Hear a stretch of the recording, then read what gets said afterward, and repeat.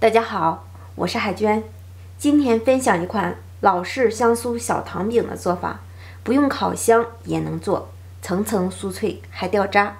大盆中放入普通面粉300克，加3克酵母、8克白糖，促进酵母的发酵。用温水200毫升边倒边搅拌，搅拌至大面絮状，下手揉成团儿。揉成一个中等软硬的光滑面团，盖上保鲜膜，发酵至2倍大。再来调制一个油酥面，大碗中放入普通面粉300克，加入150毫升的食用油，搅拌均匀，揉成一个团备用。再来准备糖馅儿，碗中放入2小勺白糖，加1勺面粉，搅拌均匀备用。接下来我们把油酥面再次揉均匀，搓成长条状，切成大小均等的面剂，把所有的面剂揉成一个圆形。这时候面也醒发的差不多了，取出，排干净里面的空气，搓成长条状，下成大小均等的面剂，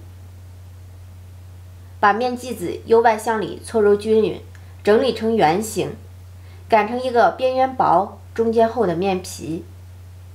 包上我们整理好的油酥面，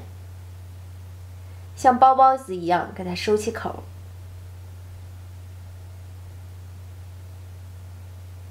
整理一下，再把面团直接按压扁，擀成长条状，上下片往中间对折，排出里面的气体，再次擀长，擀得薄一些，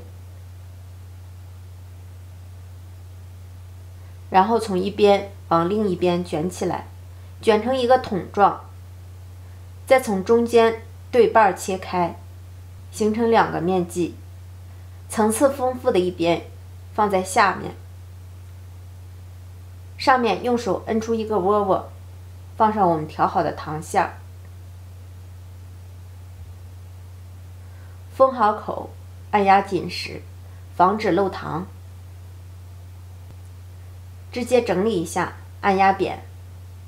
按得稍微厚一点的圆形饼皮状，饼皮就全部做好了，不用2次醒发。电饼铛预热刷油，油热后放入饼皮，饼皮的表面也刷一层油，锁住里面的水分。烙至底边变色，我们给它翻面，烙至另一边也变色，再次翻面，全程要不断的翻面，烙至2面都变成金黄色，看一下边缘能看到这种酥酥脆脆的小渣的状态，就可以出锅了。如果您喜欢吃糖酥饼，可以按照海娟的方法试试哟，保证零失败，酥脆又掉渣。掰开一个看看里面，里面香甜柔软，特别的好吃。